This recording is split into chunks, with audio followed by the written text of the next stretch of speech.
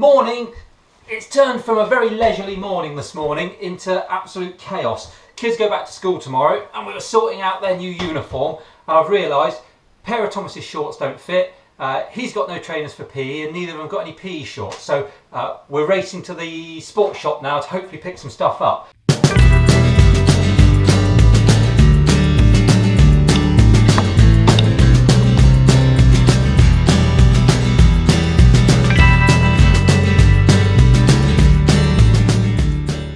Thomas, right, these are trainers for school, okay?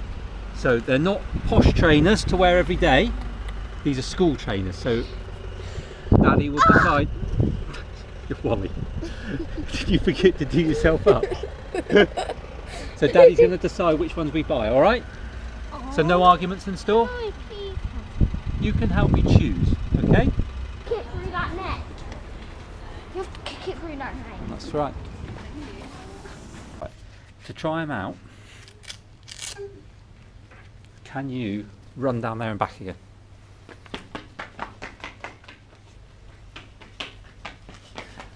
Oof! And what do you think? They're fast, but I want a faster one. I don't think they do any faster ones in here. These are the fastest ones they do.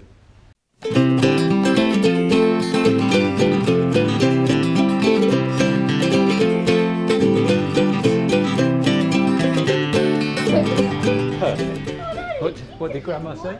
Don't let Daddy buy you shorts that go past your knees. Why or not? anything that goes past your knees. Why not? Because she said that you want none to last us until we're about 16. There's nothing wrong with that. The trouble I always find with going in that place is you always spend a load of money on stuff you never knew you wanted. Now are we going home, Daddy? No, we're not going home yet. Where to? Next, we're off to change your shorts. And then when we've changed your shorts, it's the hairdressers. Oh yeah. What an exciting day we've got.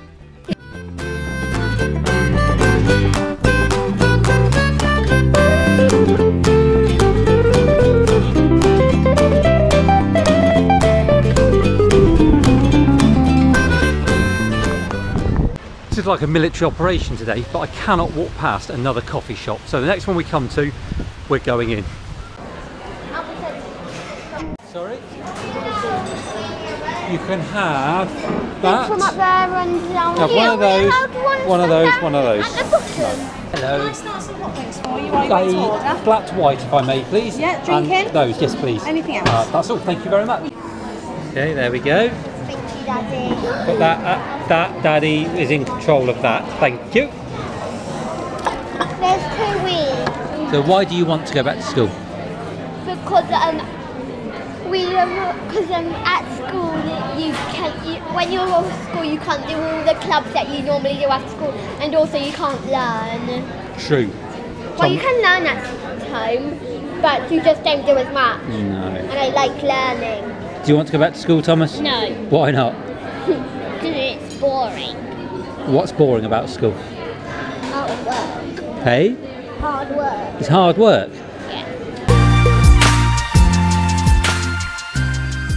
Here we go again, my favourite thing, going to the hairdressers. I think the last time I went to a hairdresser's I was probably 19, and I bought a set of clippers after that, and well, this is the result of it. It's an electric car.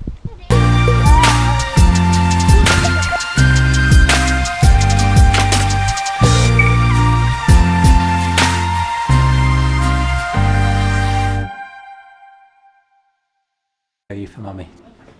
No, don't. Well, that's a nice hairdo. Right, let's have a look at your haircuts then. Oh, look at this, all short. You got an itchy neck. You got hair on there. There you go. Look at you two looking smart. All ready for school, yeah? Yes. Yes, sir. That is another job ticked off the list. One left to do. We're going to go to the supermarket, get some food, all ready to cook dinner for tonight, and then we can sit down and relax for the rest of the day. Right, they're set up watching a film. Excuse me while I cook dinner. Well, time's a bit tight today, but so the update. If I take you back. My Nissan Leaf, I've got a deal on it over 4 years, a PCP over 4 years, which will run out in June of 2019. Now, when I set up that deal, I obviously spoke in length about the various finance things, and I was told that after 3 years, which will be obviously June next year, then I should be able to change the car, and it shouldn't be too costly to do so. The problem has happened or come about because last week I found out that the office that I work at is probably, or is, moving. Now, it's not the end of the world because I don't go in there every day, so I don't have to worry about commuting every day.